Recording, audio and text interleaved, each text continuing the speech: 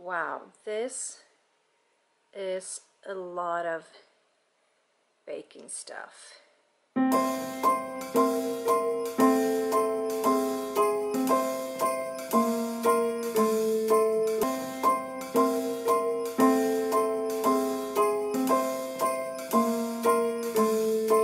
What's up everybody and welcome back. So today we're going Christmas shopping, but we're not shopping for presents. Today we are going food shopping, and not just any food. We are going to buy all the ingredients as I could possibly need for all of my Christmas baking. I love to bake. Cook, that's a necessity for survival. But baking, ooh, that is pure joy. Don't want to proclaim to be a fantastic baker, but I do love to bake, and through Christmas time I do a lot, I mean a lot of baking. We need to go shopping to make sure that I have everything home when it's time to bake. Usually I don't plan on baking, I bake as I go along. I feel like baking, I need to have everything at home. So yeah, so today we're heading to the grocery shop, and yeah, we are going to shop for all the unhealthy, nasty shit you could possibly need. But before we go, I just quickly wanted to show you my outfit of the day. I'm wearing all Zara today. I picked up a new pair of jeans this fall, I believe. I think it's the fall collection, but they're flared ones, and I haven't worn flare jeans since the late 90s, I think. But I love them. Feels a bit strange because normally I wear like the really slim fitted ones, so this feels really weird and unnatural, but I love them. So let me just turn on the light. So super soft, super stretchy. Even in the waistline, they do not cut in at all. So, and as you can see, and yeah, they're really, really flattering. I hope you can see. And the sweater is, I think the sweater is from last year. I'm not quite sure, but it's kind of a beige colored, cropped, a little bit oversized, and super comfortable. It's a soft one. The only downside with this top is whenever you try to reach for something, you show your little tummy. But never mind, I love it. So it's too cold to have your jacket open anyway, so nobody will notice. So, and my boots and my jacket will be from Michael Kors. Outfit of today. Anyways, let's go grocery shopping and see you when I get back.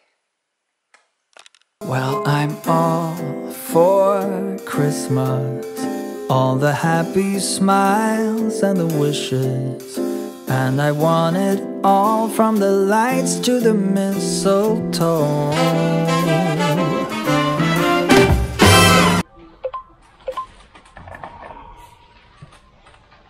Tell me one thing, is there anything that you're missing?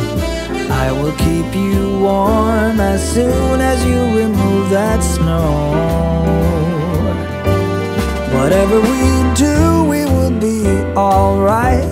These holiday wonders will open your mind. May all your wishes tonight come true. The love I lived, the dream I knew. This Christmas I only wanna be close to you.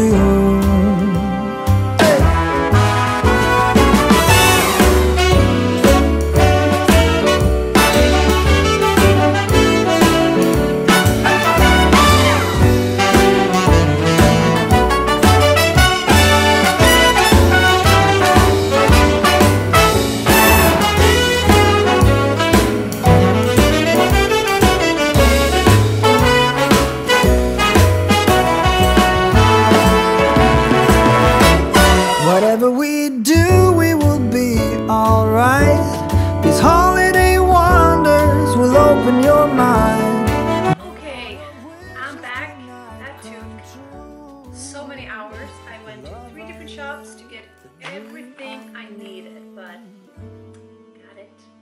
So let's unpack and I will show you what I bought. Christmas, it's a magical time full of kisses. Take a walk outside and tickle the snowman's nose. Moving nimbly, did you hear something from the chimney? I will keep you warm as soon as you remove that snow. Oh, whatever we do, we will be alright. These holiday wonders will open your mind. May all your wishes tonight come true. Okay, so let me show you what I do before I head to the shop.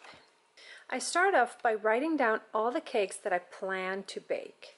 I do have a few regular ones that I make every Christmas, but I also try to incorporate a couple of new ones every year to try. So, as you can tell, the highlighted ones are the names of the cakes. And then I write down all the ingredients there is in the recipe. Then I go through my cupboards to see what do I possibly have at home. Is there anything that I don't have to buy? And in this way I can keep track on approximately how much of everything that I need to buy. Like for instance, butter of course reappears in a lot of the recipes, so I need to have a lot of butter. And then of course you do need a whole lot of flour and sugars, yeah, and some regular stuff like vanilla powder, baking powder, and a lot of spices. This is a lot of good stuff. Oh boy. I just want to start baking right away. So we have some cream, which is not a ingredients that I use in a lot of the recipes. This is specifically for my cheesecake, my gingerbread cheesecake that I make. And of course butter, we have eggs, and here we have some cornstarch, and do not really know what you call this, but it's starch, but it's basically potato starch, but you probably call it something else. I have no idea. But some brown sugar. This is a very Swedish thing, but I have a few recipes where you use Greek yogurt, but I use this one instead because it has less fat in it and it's flavored with gingerbread, so it's Christmas flavored, and it works just as well, and it's really good to eat for breakfast. So of course a lot of flour. This is a special flour that I think has extra protein in it, so this one I use for when I'm making buns, like the saffron buns or cinnamon buns. Sugar of course, and these ones pre-made gingerbread cookies are also for my gingerbread cheesecake. You use a lot of gingerbread cookies in that one, so I don't tend to make my own first and then bake my cheesecake because it takes way too much time. Powdered sugar, cocoa powder, Nutella. I always bake with Nutella, and yeah, so I always have Nutella home for that. A whole lot of dark and light chocolate, as well as white chocolate.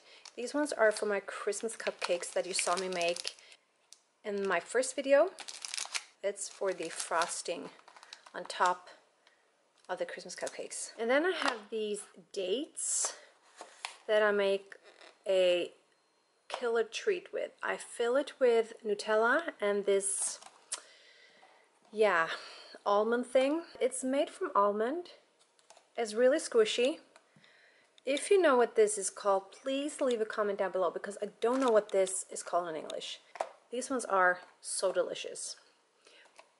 I usually make sure that I get the really squishy and soft ones so they're not like too dry and hard, because the squishier and softer they are, the better candy.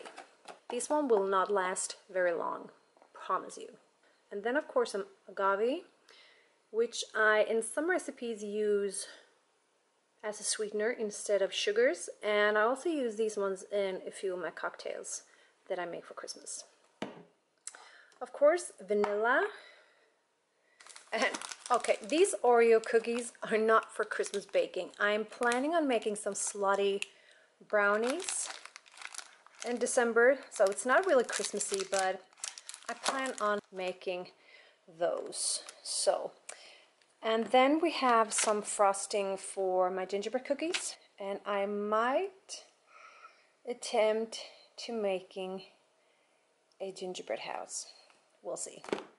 Different kind of spices, of course, a whole lot of saffron. Here we have some ground cinnamon and shredded coconut and some shredded almonds. And last but not least, a whole lot of cream cheese that I used for my cheesecake and the Christmas cupcakes. So yeah, this was pretty much it. I'm so excited. I just want to start baking right now. When I see all of these ingredients, I want to start now. That was it for today's video. I hope you enjoyed, and if you did, please give it a thumbs up and subscribe and hit the notification bell so you don't miss any videos throughout December. So take care everybody, see you tomorrow.